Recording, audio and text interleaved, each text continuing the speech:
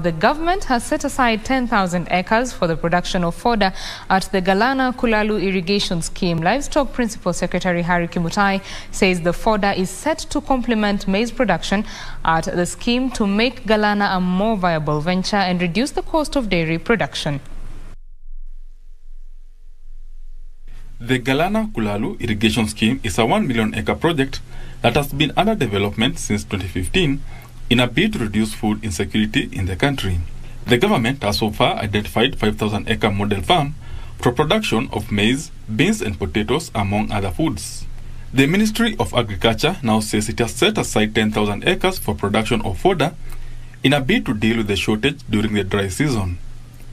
The government says it wants to complement the maize production at the Galana Kulalu with fodder to make the scheme more profitable. Cost of production of maize, because it requires a lot of logistics, storage and all these things had to come in, because they had to transport all the way to the National Cereals and Produce Board.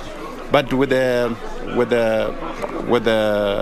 forage, I think we just need to store it well within the open fields and cover it, and then start supplying to the various farmers.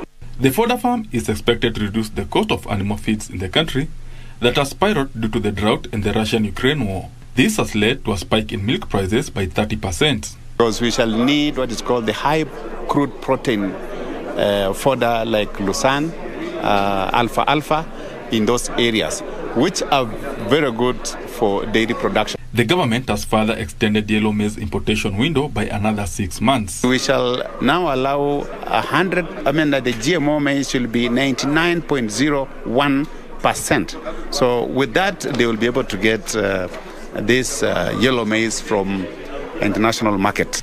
The Agriculture Ministry further says a cabinet memo on genetically modified organism has been prepared as Kenya inches closer to commercialization of BT maize. Benson Rioba reporting for Prime Edition.